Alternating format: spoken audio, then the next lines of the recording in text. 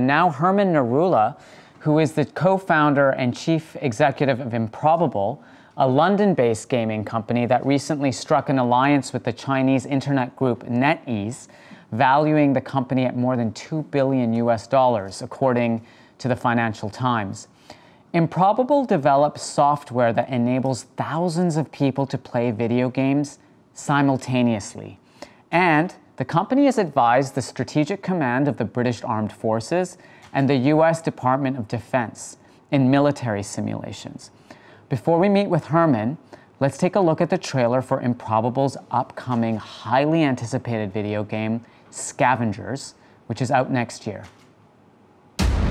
When the asteroid struck, it remade our world. Your mission today shall not be easy. You won't go alone to the surface. In fact, I'm sending many teams. Collect the data I need. Take it if you must. Protect it if you can. The storms that plague this world are dangerously cold. Warmth will be essential to your survival. Another day in paradise. I've located several sites that warrant investigation. You'll need food to keep your stamina up. Arm yourself and scavenge whatever supplies you may find. That's what I'm talking about.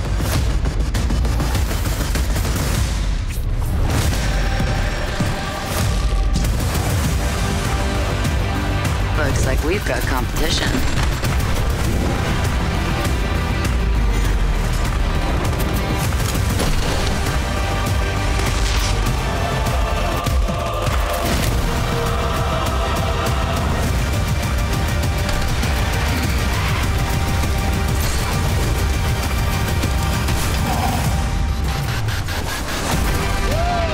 Let's do that again sometime. That looks really incredible. But beyond the entertainment factor, Herman Narula sees much deeper meaning in gaming beyond defense simulations and multiplayer activity. Today, in a preview of his upcoming book to be published by Penguin, Herman is predicting the advent of something he calls the multi-versal self, or rich inner lives where the virtual world will offer an expansion of you, and where online objects will become just as meaningful to humans as those in the real world. Please welcome Herman Narula to Voices 2020. Over to you, Herman. Thank you so much for that introduction. And it's really exciting to get to talk to this audience and to explore some of these ideas with you. And I'm really just pleased to be here. And I'm glad you got to see a little bit of some of our work there in the game Scavengers, which is very exciting, launching next year, and one of the first games to go beyond the use of a single machine or server to many computers working together to build a much more immersive world. So I think, what I'd love to do today is give you a little bit of history about, where we are today in the world of games and virtual worlds, and how I think that's about to transform in a way that will impact not only, in my view, the industry of fashion, but really the whole notion of how we spend our time, how we define who we are, and how we make and form the most important relationships in our lives. So let's dive in. Maybe a little bit of an introduction just to add to what Imran said, but I found it Improbable in this barn, actually, with a few people from Cambridge, Rob, my co-founder, and others, just after graduating in 2013. And we're now at about 800 people. We're in China, the US, and Europe. We've been involved in everything from COVID modeling, defense simulation, to games. And all through that entire period, what was amazing to us was even from when we started to now, 1 billion more people became gamers. The global industry added so much more to its overall market cap that it's now larger than film and music put together, and I think even multiplied a few times, depending upon how you measure things. And more than even that, if you think now about the experience of being a young person in affluent Western society, games dominate your culture. We've seen footballers performing dances that happened at first in Fortnight. We've seen streamers earn the revenue and return just by playing games online of major celebrities. And in some ways, the world is a little bit upside down. So I want to talk a little bit about how we got here and where I think we're going. So let's kind of jump into that. So, if you're a gamer and if you're under the age of 35, you're almost guaranteed to be in this audience. But if you're not, you may look at games and sort of remember or recall these trivial toy activities, mostly single player, mostly played by people who were distracting themselves from some other activity. You may also be looking at more casual games today, like things like Candy Crush, etc., which are very big revenue generators, but which perhaps don't necessarily reflect the real potential today in what people can do within gaming.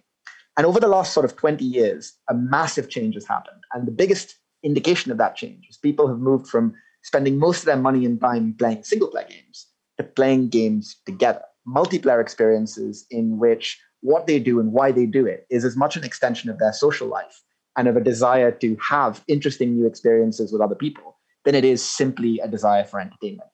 And that's kind of where I want to first begin by hopefully surprising you and departing from your current conception of why people play games and what they get from them. In my view, games are in fact, multiplayer games particularly, as we jump to the next slide, are in fact not really about entertainment.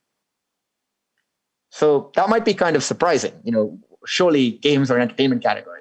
But actually, there's a branch of psychology called self-determination theory, which for 30 years has produced incredible experimental results. It's a widely accepted way of thinking about how people are motivated and why they do the things they do. And what we found in research in the games industry is that the primary reasons people remain engaged and keep playing games, especially online games and especially social games, boil down to three key motivations: a desire to be and to become more competent at something, a need to relate to other people, and a desire to self-express and to be autonomous.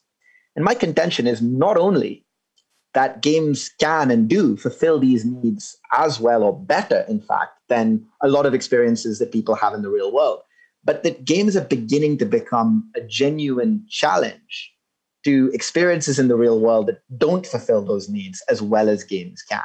And we'll come on to some examples of what that could be like. But it's very important to dispossess yourself of any notion that a game is in some way fake or artificial when it comes to fulfilling these needs. As game developers, we can't fake it. We can't make you think you had a related and a great experience with other human beings. You either have had one or you haven't. We can't fake your need for self-expression and autonomy. And that creates a very interesting evolutionary pressure on games. Games are gradually becoming more and more complex, richer and richer, and requiring greater technology to facilitate these more immersive experiences. And that's also telling in their revenue and in their engagement. There are games today like Fortnight that have player populations of nations and which generate revenue in the billions per quarter. And they achieve this through incredibly retentive experiences that do fulfill these needs more and more effectively than their competition. If we jump ahead, one immediate and fascinating consequence of this, and this is something that there's a lot of data to suggest the coronavirus pandemic has greatly accelerated, is that for a lot of young people, they're having meaningful moments, experiences that they remember, relate to, and that grow who they are entirely in games and virtual worlds. And in a sense, this might seem surprising and even a little alien to people. But if we look at the analogy of internet dating, we can see how what was once a sort of fringe thing, the idea that you would meet someone and fall in love entirely online, felt, even when I was growing up, felt kind of weird, to Tinder and dating apps for a certain generation and demographic, the primary way in which they meet new people, to the point where it's almost weird to not meet new people through these methods and through these tools.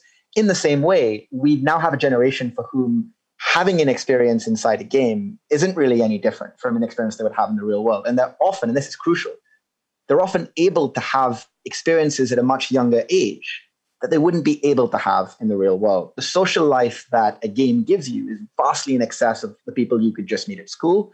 And the kinds of responsibilities, including running and organizing groups, winning large sums of real money, making money by contributing to games, or being involved in a rich sort of social framework and grid that games provide young people, a lot of people don't have access to in the real world or aren't yet of age where that can happen.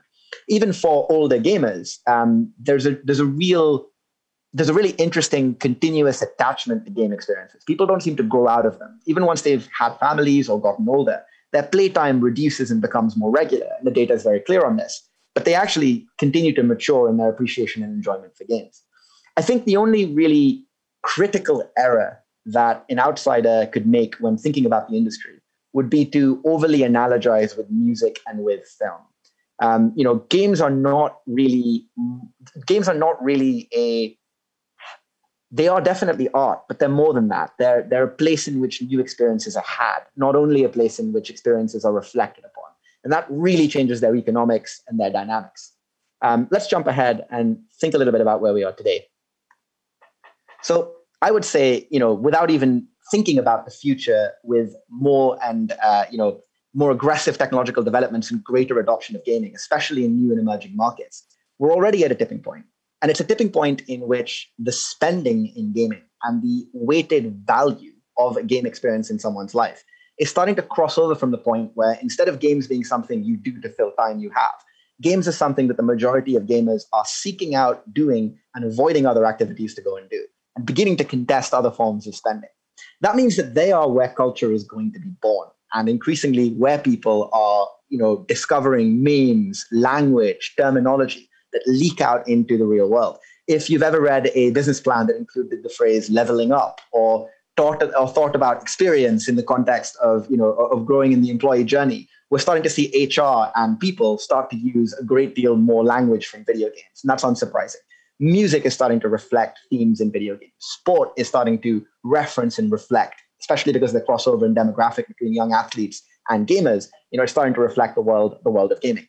So to me, the most important and most unusual impact on our culture comes from the egalitarian nature of connections in gaming and achievement in gaming. Video games today are the only place on the planet where rich or poor, regardless of race, culture, or background, people are being mixed together, melted together, and forming and making relationships completely absent their real world status.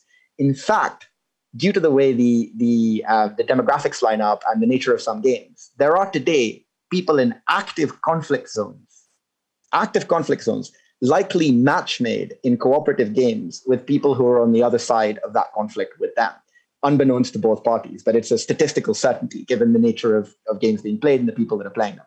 That to me raises all kinds of questions about how gaming can become a very powerful force for empathy in our world, but more importantly, a fundamental catalyst to our culture and to that transformation towards a very different kind of and very interesting form of society. Perhaps what we hoped social media would do, but which social media, due to its economic pressures, may have been unable to do. So looking out further into the future and coming kind of to my own, perhaps my own prediction, I would say that we're heading towards something I would call the multiversal self. And the best way to explain and think about that is to analogize and relate back to what life was like before mass media and relatively accessible travel and relatively accessible access to consumer goods. People lived no biologically different to us today, but lives in which their access to new ideas, languages, experiences, notions of self-identity, and how they were reflected in culture were utterly, utterly different and unrecognizable from where they are today. If you took a European just post the Dark Ages and stuck them in a supermarket today, they would fall to their knees in confusion with the sheer bewildering array of variety and opportunity and mental richness that our society provides us.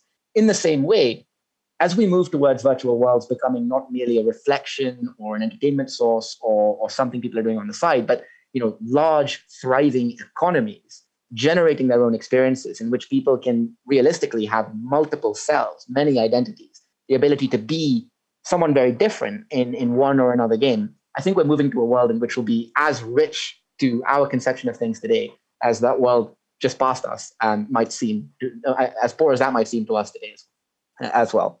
I think thinking about what this means for fashion, really any consumer industry or brand, it's a fascinating topic. And to me, thinking of games as more life and beginning to start to consider them a cultural catalyst, a place where new celebrities will form, where new trends, experiences, needs, ideas, and even social movements are being born. Increasingly, we're even seeing things like political activity moving into and being reflected in the actions and behaviors of groups inside gaming. I think it'll become not merely a place for brands to go, but a place in which brands will be born. a place in which first-class cultural ideas will emerge and begin to populate other aspects of how our society works. So I want to finish with just some thoughts on specific recommendations and viewpoints, for this industry. And I'm something of a fashion outsider, but I've always been a passionate and very interested student of the history of how ideas such as military fashion moving into menswear, both after World War II or back, in the medieval era with ties emerging from the cloths we wear. I'm very interested in how fashion is a reflection of where society is and how its evolution is one as well. I think that the key notion to focus on is authenticity. If we think about sportswear or the emergence of popular sporting as an activity everybody did, and then the need for fashion to fulfill needs in that requirement and to create brands and ideas that supported that, authenticity and connection to actual athletes and people who are close to those first-class ideas feels to me as an outsider is a very important ingredient. I think trying to superficially engage with the world of gaming, either by taking existing ideas and brands and merely placing them in games, or vice versa, cheapens both domains and it would be easily seen through by consumers. I think the really hard but phenomenal opportunity for growth is in partnering early and partnering close with developers to both create content that is unique in the world of gaming, but genuinely plays the strengths of and provides new forms of expression for brands and fashion ideas in the context of gaming. There's some stats I'd finish on that I think are really important. China, world's biggest fashion market, world's biggest gaming market as well. And a really good indicator of where trends are going. The behavior and interest in online gaming in the Chinese domestic market is like nothing in the rest of the world. And it's a fascinating viewpoint on what the future will look like for us here in the West as well. So would love to talk, discuss questions with hopefully Imran here as well, but really enjoyed talking to this group and very grateful for the opportunity. So thank you all. Thank you so much, Herman. It's absolutely fascinating because it's a world that I don't personally engage in. But when you think about these multiple selves and the opportunities that come with it, and it's amazing how your talk actually connected with so many things we've heard at Voices so far, the importance of the Chinese market, the ability for more inclusion and diversity because of the kind of physical limitations being removed. We do have a lot of questions that came through, but sadly, I only have time for one. But there's one question from Berlin, from Veronica Dorosheva, and a very similar question from Chile, from Javi Contreras. And they're asking, in the long term, will people end up living in a virtual world more than a physical world? And how would that impact society? The way Javi put it was, with different virtual worlds thriving, do you believe in the future our avatars will become more relevant than our real selves? I think the best way to think about it is like an additional limb. It's not an ending or a reduction in the value of the physical world. It's an elevation of our human experience to other dimensions too. TV didn't kill theater, it changed theater. It didn't, cinema isn't killed by video games, it's changed by video games. And I think a world in which there are new virtual worlds, for us to explore is just that. It's an expansion of territory. And I think we should believe in and trust in the ability for human beings to grow and fill the gap. Our needs, our desires, our wants, what it means to live a fulfilling life have grown exponentially in the last couple of 100 years. And I can see this just growing even further, especially as we begin to live longer. Just consider what an aging and elderly population can get out of virtual worlds, that they cannot get out of the physical one. So I think it's all relatively optimistic, for now at least. Okay, I actually have time for more questions, it turns out. So, awesome. The other question that's come through is, on this diversity and inclusion point, Tiffany is asking, how do these new technologies break down barriers and create greater access, for example, people with disabilities or people in remote areas? I think that they have a huge potential to do that. They give people a level playing field and an opportunity to experience something. Again, there's definitely more work to be done for certain kinds of disabilities to help people play games more effectively. A lot of companies are trying to do a lot in that area. But I think in general, they're an equalizer and a leveler, especially when games begin to afford you an income for playing, which because of the economics of free-to-play games are more likely than not. We're even working on projects with some elements of that. That will mean that for a large population of people, they can have a second job or earn a small income playing video games. which will be a pretty strange experience indeed, and a big leveler and a big changer of people's fortunes. And do you believe in the kind of importance of physical experiences still in this like rise of these like virtual worlds where everyone's spending? I mean, sometimes I see, really young kids, and it seems they're like so immersed in their devices all the time. Like, what role will physical experiences play in the lives of this generation that's grown up with all these screens and games? I think, we're physical people. We're tactile. We're affected deeply by smell, by sound, by touch, by human contact. I think the pandemic has shown us just how much we value human contact. Again, I look at this like an enhancement. I think you might meet someone in a game for the first time, get to know them with some incredible experiences. You then might go meet in a real world location, perhaps a restaurant or a place that even reflects some of your sensibilities and shared artistic interests in the game world. I think game worlds will flood into the real world. AR will allow that to happen. In fact, real world brands better embracing the changes that games are reaping will make that happen. A lot like sport. Sport is a virtual world we all live with, and it immerses us even when we don't engage in sport. It affects us even when we don't engage in sport. That's kind of my view on it. Okay. Well, Herman, thank you so much for your time today and your fascinating presentation. And good luck with the launch of Scavengers next year. Thank you. All right. Talk soon. Thank you very much. Bye.